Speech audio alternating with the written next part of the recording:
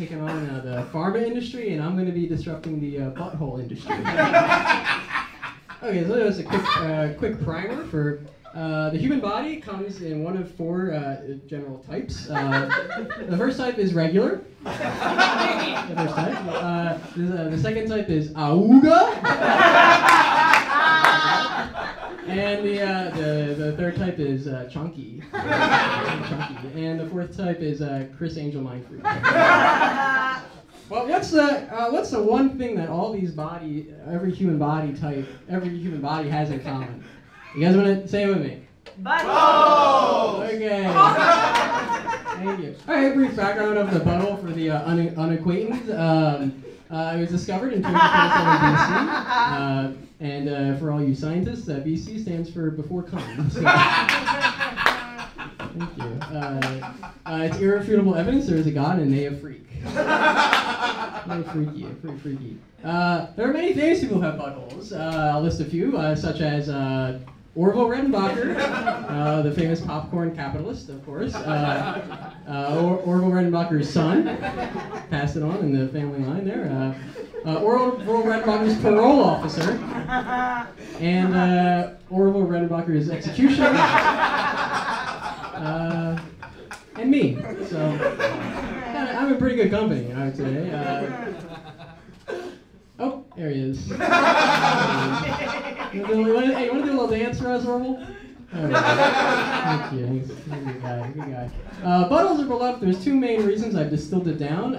The first reason is you can put things into your butthole. It's a pretty good feature. I'll give some examples of things you can put into your butthole. Pills, Alex, the small form. We gotta get them smaller. I think get them bigger, maybe. I don't know. Your fingers. Folks, this is simple stuff, really. Sex toys, I don't know, I stay away from that. And the 2006 film Hoodwinked.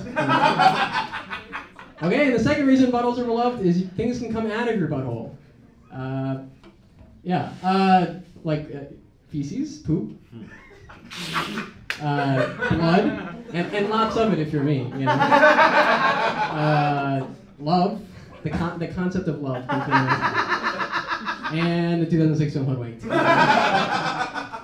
But here's some sad news. I don't know if you know this. You guys have been following the markets. Butthole's reputation has fallen dramatically in recent years, as we all know.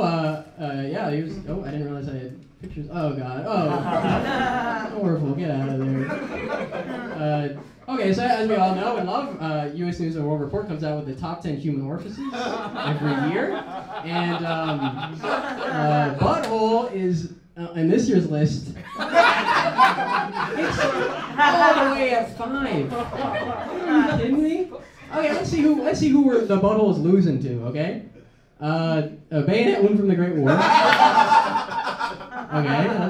Okay, left nostril.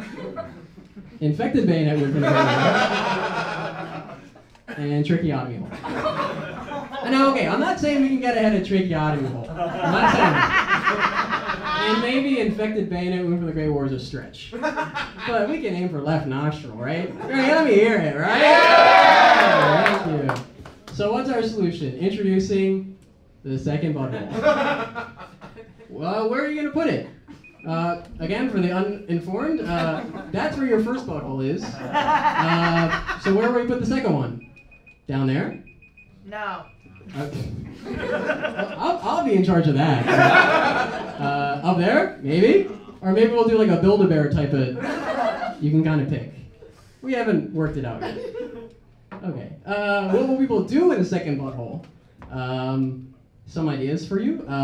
Use one for sexy time and the other one also for sexy time. Storage. Hoodwinked, I don't know. Show off to all your friends, colleagues, and or dentists. TikTok, fun little dance. Just kind of open it. There's a lot you can do. And my favorite reason, you don't need a reason to add some more holes.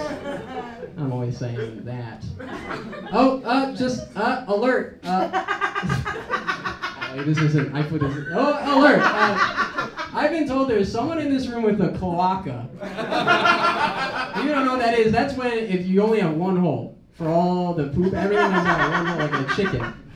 We don't want that. We need more holes, not less, right? So please alert staff if you see this man. We are on the lookout. Okay.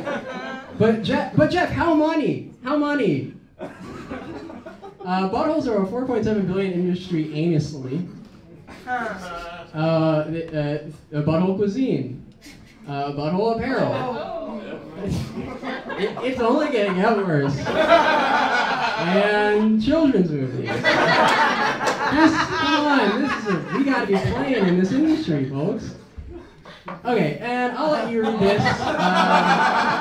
This is sort of, take some time to definitely read it, and, Orville, get out of there, Orville, they're trying to read that.